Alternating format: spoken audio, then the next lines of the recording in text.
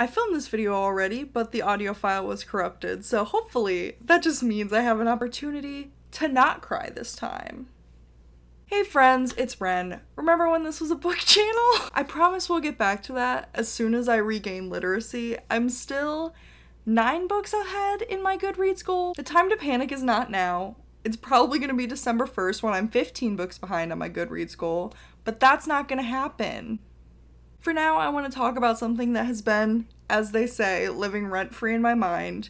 I've actually been paying it to live in my mind. Shout out to Patreon. And as you've probably guessed from the title of this video, assuming you read it, is that this thing that I'm talking about is the Penumbra podcast. A podcast, you might say, in surprise, if you haven't been following me on Twitter for the past month. I really have no perception of the general public view of podcasts and like what they are. I just know that most people have been surprised that I have felt strongly enough about one that I willingly used the word simp on Twitter. So the Penumbra podcast is something that's referred to as an audio drama podcast. So they tell a story purely through audio means, and through this one in particular, a full cast and incredible sound design. The Penumbra podcast has a few one-shot stories, but the ones that they mainly focus on are The Second Citadel, Tales from the Second Citadel, and the Juno Steel series. I love Second Citadel, it's great, but this video is mostly, almost entirely really, I don't know who I'm trying to play here, going to be focused on the Juno Steel series and really mostly Juno Steel himself because it is the one that just fucked my shit up pretty permanently. To give you a brief synopsis, the Juno Steel series is a sort of science fiction detective noir that is set on Mars, and if you are either a longtime friend of mine or a longtime watcher of this channel, or you just saw this video, you may be surprised to hear that one of my top 3 new favorite stories of all time is science fiction. Considering I pretty vehemently hate nearly every science fiction story that I come across, literally I'm just as surprised as you are. First off, I want to just start by saying this is not going to be like a critical analysis or even really a review. I considered taking it from that angle, and I still might at some point. I might make another video, or I might touch on it a little bit in this one. Might make another video. I just want to talk about audio drama podcasts, okay? I'm in a whirlwind right now. I'm in a spiral, especially with this one, clearly. But anyway, I just don't think that I am capable right now in my, like, relationship with this podcast to talk about it in any sort of critical way. I'm still kind of in the honeymoon phase, and the euphoria it gives me just kind of obliterates any critical thinking skills I have. And euphoria might seem like a dramatic word, and first of all, it probably is because I'm me, but it also kind of really does encompass what this podcast makes me feel. I have never really come across a piece of media that has taken root so strongly and firmly in every part of me, which, again, very dramatic, sounds very earth-shattering. I am a person who is just generally enthusiastic about the things that I like. I love things very loudly, passionately, you know, joyfully, openly. I really just like things a lot. Everything, when I start listening to it and realize that I like it, suddenly becomes my favorite thing. But if you hyperfixate on stuff in the same way that I do, you might know the sensation of engaging with a new piece of media, a new story, and as you get further and further into it, you start to realize, oh, this one is different. And I feel that way about Juno Steel. Okay, I'm trying to make this coherent while also trying not to cry, which is really just my own set of Herculean tasks. But that actually leads me into the alleged framework of this video, which is 3 things that I didn't know existed or happened in the real world until I listened to the Juno Steel series. The first thing is bursting into tears. As I have established about 3.5 seconds ago, am just a crier. I'm a crier of a person, but usually it's not like a sobbing kind of cry. It's not a burst into tears kind of cry. It's my eyes get delicately wet, tears flow daintily down my cheeks. Like, I'm just, like, very silent. My MO, basically, is usually not sobbing, and it's usually a build-up, you know, like, I'll be more and more emotional slowly, and then finally I will hit a breaking point and cry. So, generally, I thought that, like, when people said that they burst into tears, or if I read that in a book, that was an exaggeration.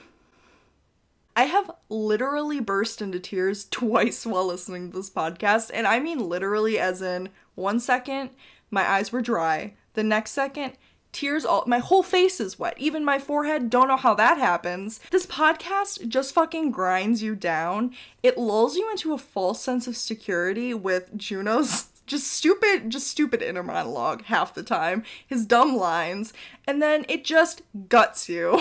To be fair, it does stab you in the front, like it sets it all up, it doesn't come out of nowhere, and really you kind of know, at least I kind of knew somewhere in my lizard brain that this was probably gonna happen, but at the same time, you just don't even really notice until it's too late, and if you're me, crying at work. And let's talk about the voice acting, okay? Joshua Elon plays Juno Steele, and he fucking delivers. And I am delivered. A fucking vocal baptism, if you will. Seriously, he provides, like, the perfect mix of vulnerability and just, like, goofiness, but also he's just a wreck. And I love that. It's just the perfect mix of traits that make up Juno Steele that is delivered so beautifully by Joshua Elon. And don't get me started on fucking Noah Symes. I am a Peter Nureyev hoe through and through. I can't help it. Partially because Noah fucking Symes destroys me every time. He's not even in it as much as I think that he is, but it feels like he is because his presence is so large.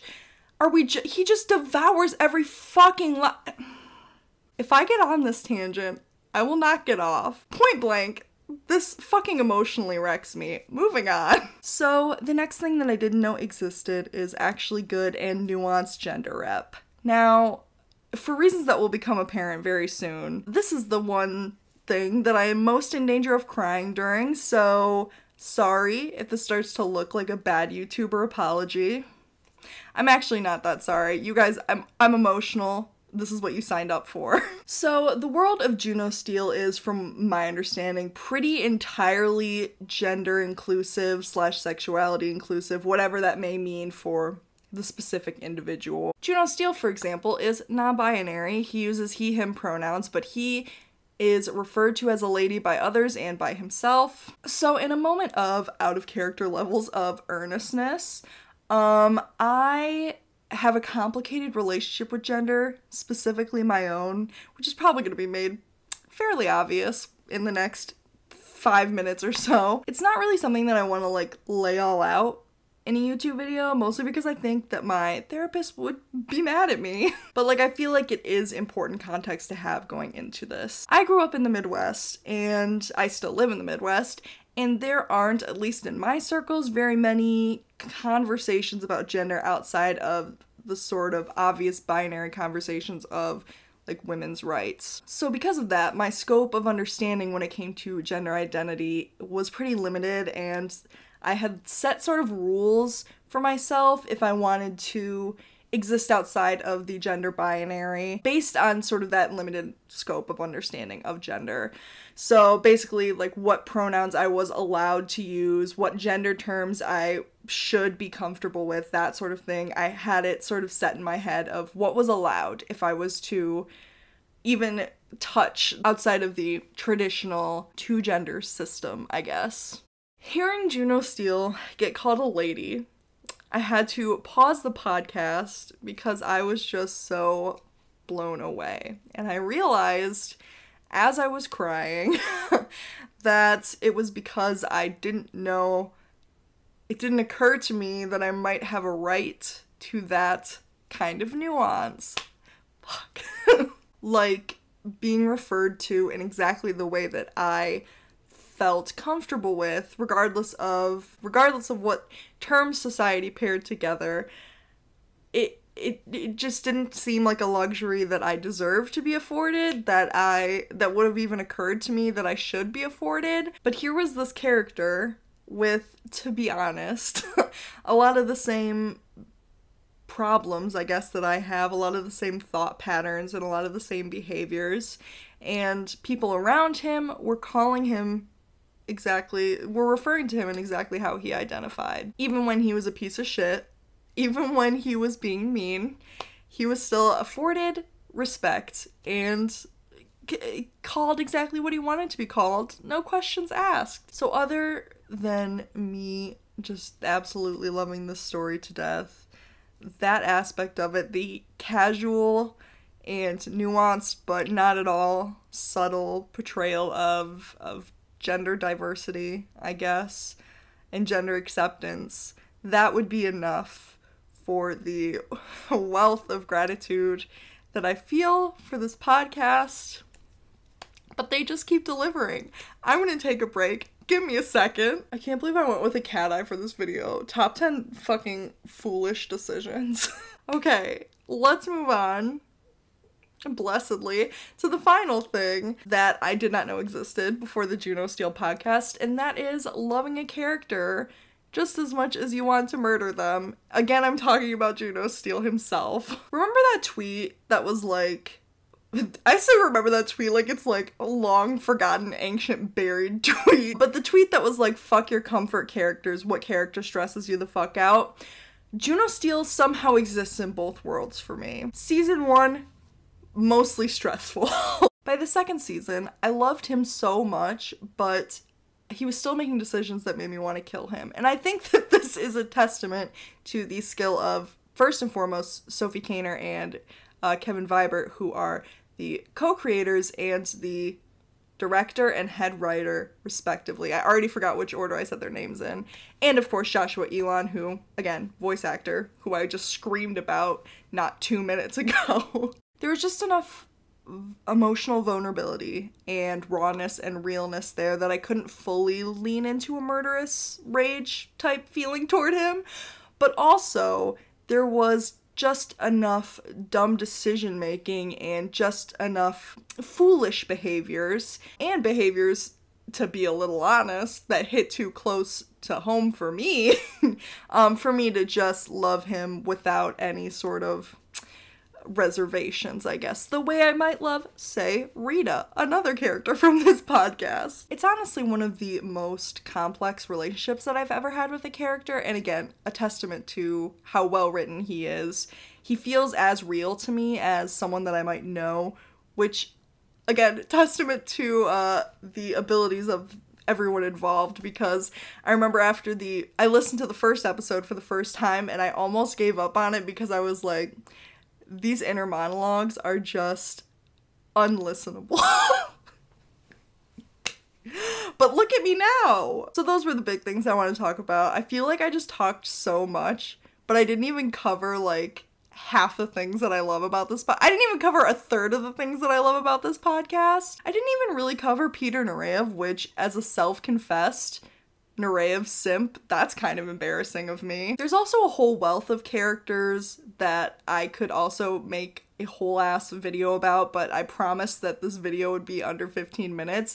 Honestly, every character is so interesting and well developed. Seriously, I could just talk about this forever. I could write a thesis on Juno Steele. In fact, it sounds like something I would do. Really though, I just wanted to make this video to sort of share my love of it. For the people who don't know about it, or for the people who do and want to talk to me about it, I would love that. But also, I'm just like bursting at the seams, I guess, with love for this series, and I needed to get it out somehow. I also just want to express my undying gratitude to everyone who brings this podcast into existence. I'm literally just so overwhelmed with gratitude and joy that I was gonna say that something like this exists, but I don't even mean that. I mean this specifically. That this story, I'm gonna cry again, specifically exists in the world. It just